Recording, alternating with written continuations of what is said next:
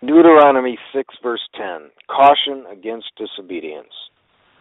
So it shall be when the Lord your God brings you into the land of which he swore to your fathers, to Abraham, Isaac, and Jacob, to give you large and beautiful cities which you did not build, houses full of all good things which you did not fill, hewn-out wells which you did not dig, vineyards and olive trees which you did not plant. When you have eaten and are full, then beware lest you forget the Lord who brought you out of the land of Egypt, from the house of bondage.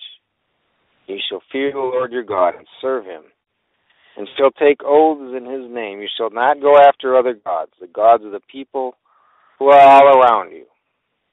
For the Lord your God is a jealous God among you, lest the anger of the Lord your God be aroused against you and destroy you from the face of the earth.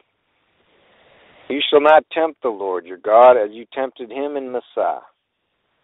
You shall diligently keep the commandments of the Lord your God, his testimonies and his statutes, which he has commanded you. And you shall do what is right and good in the sight of the Lord, that it may be well with you, and that you may go in and possess the good land which the Lord swore to your fathers, to cast out all your enemies from before you, as the Lord has spoken.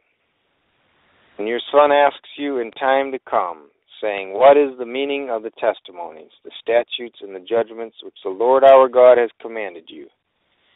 Then you shall say to your son, We were slaves of Pharaoh in Egypt, and the Lord brought us out of Egypt with a mighty hand. And the Lord showed signs and wonders before our eyes, great and severe, against Egypt, Pharaoh and all his household. Then God brought us out from there, that God might bring us in to give us the land of which he swore to our fathers.